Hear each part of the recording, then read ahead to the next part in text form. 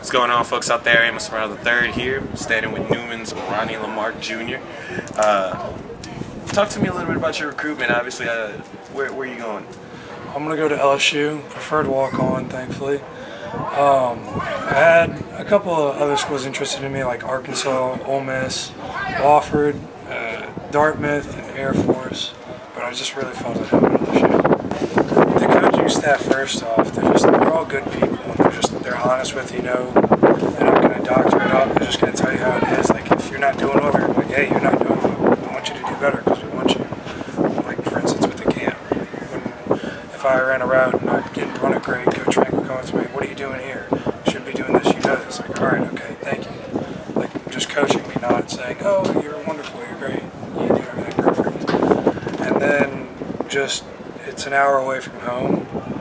So I can get far enough away from my parents, but still close enough where I can see them on the weekends if I want to. It looks like H-back and possibly tight end. That kind of depends on when I get up there, how I perform, and what really suits me best. Coach Frank said it best, saying he's gonna, the coaching staff's gonna put me wherever I can make the most impact on the field, and as soon as possible, like as soon as I can make the most impact. Well, we had a good season. I unfortunately suffered a couple injuries after our scrimmage in our jamboree. I suffered a concussion, which put me out for 3 weeks, and that really sucked. But I mean, it was still awesome watching my team do well. And then I came back for another 2 or 3 games, and I was playing real well. I was feeling good, but I still had a shoulder nagging me, and against our rivals Riverside, I injured it to the point of like no return, and I had to get surgery on my labrum, and that sucked, not being able to finish off my senior season and just watching everyone else play. But it was still awesome to get to the semifinals. We haven't been in the semifinals, I think, in 20-something years, and just being a part of that team, like I know we could do it and everything, and just seeing the guys do it, it was just awesome to watch.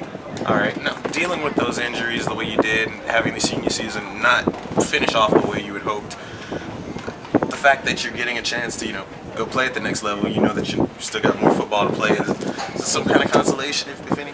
It's really a blessing. Like I always dreamed of playing at LSU when I was little, always watching them, and just for it to be actually happening, it's surreal. It really is. Whether it's a full offer or just a preferred walk-on, I'm happy. Dante Jackson is a freak athlete. I've never seen anyone faster in my life. And then Xavier's a dog. Xavier's hilarious too. But they're awesome. And then Foster Monroe, he was on my official visit up there, and he's a really cool guy. I can't wait to see him up there in San Diego. Josh Gradden, the Australian. He's going to be, he might be my dad. I mean, he's 21 coming in as a freshman. We gave him some stuff for that, but he's a really cool guy.